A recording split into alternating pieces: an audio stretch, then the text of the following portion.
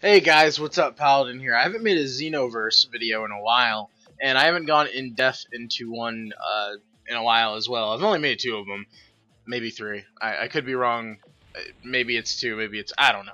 Anyway, so yeah, I think I'm not really going to talk about any news specifically because there really hasn't been any news for a while for it. Not too much anyway. There's been some small things getting released. You know, there's the GT characters, and then there's just a couple of other things that have been getting released for the most part. The most important thing is probably the GT characters, honestly, because I've talked about roughly everything else. Besides there was an extended version of the trailer that I watched and, discussed with you guys in the second video, and that essentially kind of, it was an extended trailer. I was going to make a video about it, and I was like, I don't really care. It's But anyways, my opinions of the game so far, it's still looking like a really fantastic game. 2015 is looking to be the year of DBZ stuff. 2014 was kind of as well, sort of. I think the last game was Battle of Z, which, people didn't really like too much. I didn't buy it. I played the demo, and I thought the demo was okay. I played the shit out of the demo. I played it for like 5 hours straight, actually. I just would not stop playing it. So I know, from my demo experiences, I thought it was kind of fun. I just like wailing on people. It's just really fun, because, I don't know, maybe it's kind of glitchy and stuff in that sense, but I don't know, I thought it was fun. But anyways, so, for Xenoverse, you've got Toa and Mir, the people who are pretty much destroying time as we fucking know it in DBZ Universe. So I find those characters to be very interesting, since they are the Dragon Ball Online characters.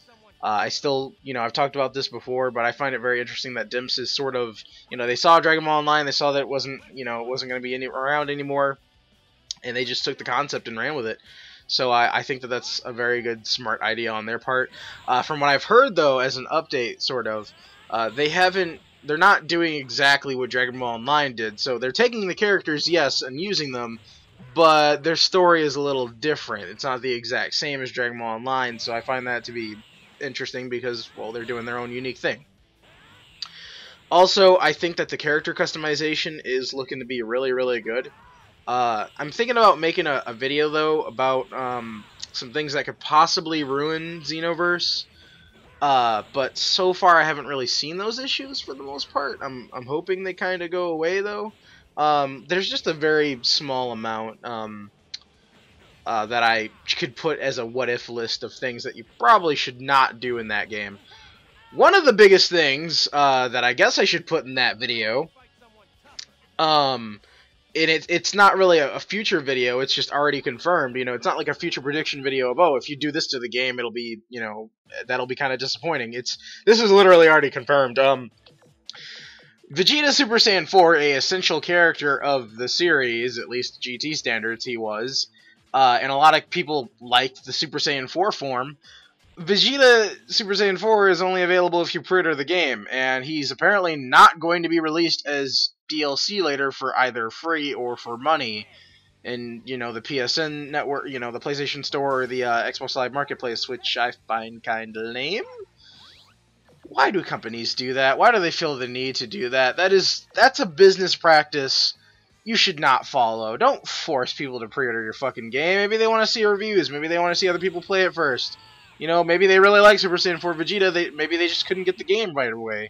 Some people don't have money like that, so it's just kind of like, don't do shit like that, Dimps, or Bandai Namco. You just don't do that. It's kind of annoying and stupid. I think they did the same thing. I think they did the same thing for Super Saiyan Goku. I don't know if it was Super Saiyan Goku. I'm pretty sure it was, because they only showed him as Super Saiyan Goku. But, they did the same thing for Goku and Naruto's outfit, I think. I could be wrong. Like I said, I didn't play Battle of Z, nor did I, really care to check on the marketplace to see if that came out eventually. But, they did that for a while as well, and, the whole Naruto wearing Goku's outfit thing. I actually got that, though, because I wanted Storm 3, really badly. So I got the Naruto Goku outfit thing.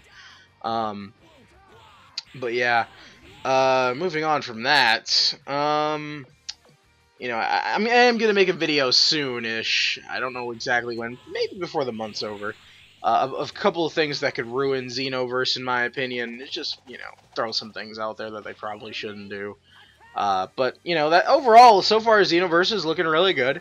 The character customization options seem really, really great. Again, there are some things that I want to talk about, though, about that. The thing that worries me the most about this game is also going to be in the video. I might as well talk about it now, because I've just been wanting to talk about it for so long now. It will be in that video, though, that I'm going to make eventually. Why is there only one health bar? Come on, Dimps. You know, just give us an extra 2 health bars. Give us 3 health bars. You know, it seems like matches are over a little too fast. It seems like, you know, a fucking super takes away half your health bar already as it is. Just give us more health, please.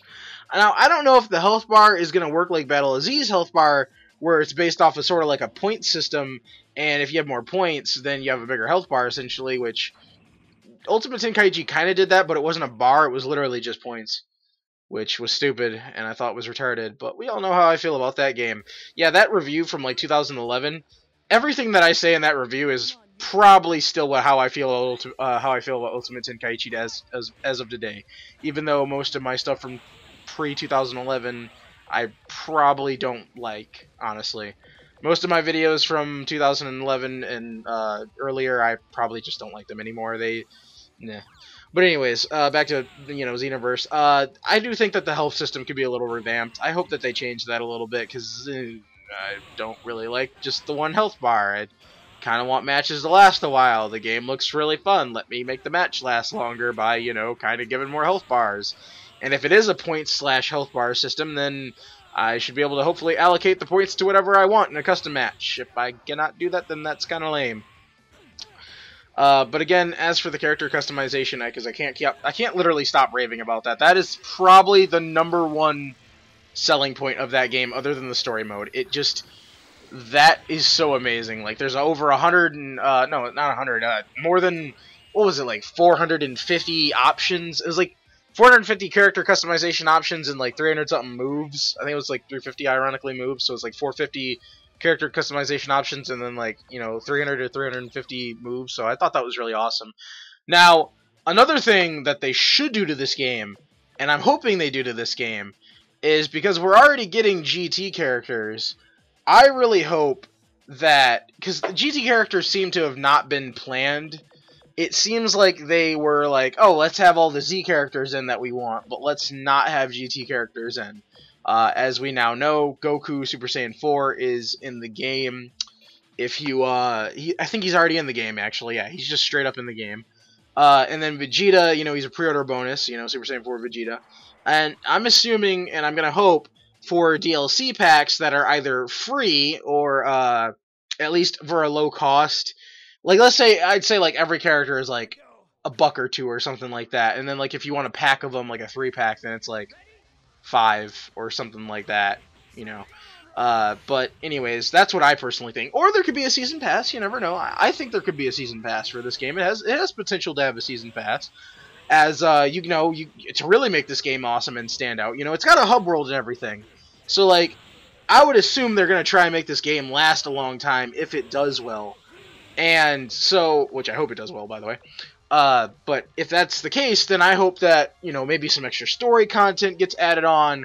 Like I said, I really want those character packs, though. What I'm most excited for, and what I really hope they do, is if they make DLC for the game that adds more character customization options, and maybe even, like, more races, possibly. You never know. It seems like the android race is kind of left out at the moment, but honestly, the android race is, like, pretty much human, only they're not really androids, they're cyborgs, first of all, so they're like half human, half robot, and they absorb energy, and they can't power up for the most part. At least that's how the games have been. So, you know, I don't really care too much about that. I mean, some people do, you know, some people do. But I feel like you'd be limited with the eyes and stuff a little bit, because it seems like all the androids have, like, the same fucking eye scheme other than Dr. Gero and a couple of others, but that's just my 2 cents on that. But anyways, I really am excited for this game. Another thing that I really want to kind of go into a little bit is I hope we can edit, like, the amount of muscle our character has. I don't know if there's, like, a heavy light medium sort of kind of thing that's going on, like Ultimate Tenkaichi had. But I hope that's kind of sort of not the case. I kind of want to just edit straight up my characters, muscles, how tall they are, all that jazz and shit. Probably, hopefully, going to be able to do that. I'd like to hope so, anyways. And also, you know, just maybe if Dimps is feeling generous, you know, create a female. You could edit the breast size, just throwing that out there. I just did a little assumption, you know, maybe we could go for that, Dimps. Maybe, please. It's a $5 DLC. Okay, I'll pay for that. Anyways, alrighty then. I'm just being silly though, guys. Although I think every character customization that's trying to be very in-depth and intensive should at least have that feature in terms of, you know, creating a female, but that's just my opinion on that. I mean, you want everybody to have the same breast size? I don't know. I'm getting really off topic. I'm sorry. But yeah, that's, you know, that's how I feel about the game so far. I think it's going to be really great. I still have a very, very positive aspect for this game. I've never, you know, I've kind of doubted it from time to time. Like, I know I still feel worried about that health bar system. And, the thing I was talking about earlier is that, you know, if you buy new clothes from the beta, it seemed like you couldn't change the color of the clothes you bought. So, like, if you buy Goku's outfit, for example, which is already available. Okay, that's a bad example. Like, let's say you buy, like, Ox King's outfit. You can't change the colors of Ox King's outfit. Like, no trailer or the beta show that you could change the colors of that, which I'm very worried about. I would like to be able to change the colors of, let's say, Ox King's outfit, or, let's say, Trunks' outfit. Yeah, you know, you buy Trunks' outfit. Let's say you want to change the coat from being blue to, like, I don't fucking know, pink, you know? You're gonna be able to do that, or no? I'm a little confused on that.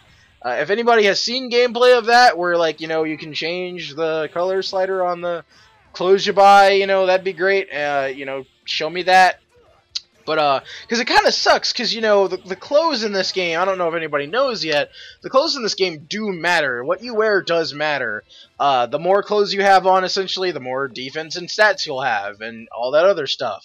So I'm very about that, because I would just like to customize my character however I want, and then if we're gonna go into a RPG sort of element kind of thing like that, or like kind of like an MMO too, you know, then I would like it if my clothes kind of didn't do something, because sometimes in RPGs and MMOs, your clothes and armor obviously do stuff, but like, in my personal opinion, I would just like to dress him up in whatever, you know, I fucking want, and not have to worry about anything, and just raise his stats normally with, like, I don't know, item pieces or something, kind of like how the capsule system used to work in, like, the Budokai games, only instead of that, they gave you stats instead of, I think the Tenkaichi games did that, actually. Like, they gave you items and you could raise your stats. I don't know. That's what I remember. I think Raging Blast does that too, yeah, actually, as a matter of fact. So, I don't know. Maybe they're just trying to change it up because so many games have already done it, so already. It is a different change of things, though. I'm not hating on the whole clothes giving you stats thing, I'm just saying. But yeah, I can go on and on about this game, though, guys, so if you want me to talk more about it, just my opinions and stuff about it, I can make another video to this, because this is getting kind of lengthy. I don't really like it when my videos get lengthy. I personally have like a 10-minute sort of issue where I need to stop making videos that are longer than 10 minutes, because I keep fucking doing it. Unless it's a walkthrough video, but anyways, yeah, so if you guys like the video and stuff, you agree with some of my opinions, you liked some of my opinions overall, then be sure to leave a like. And, yeah, see you guys later. Paladin out.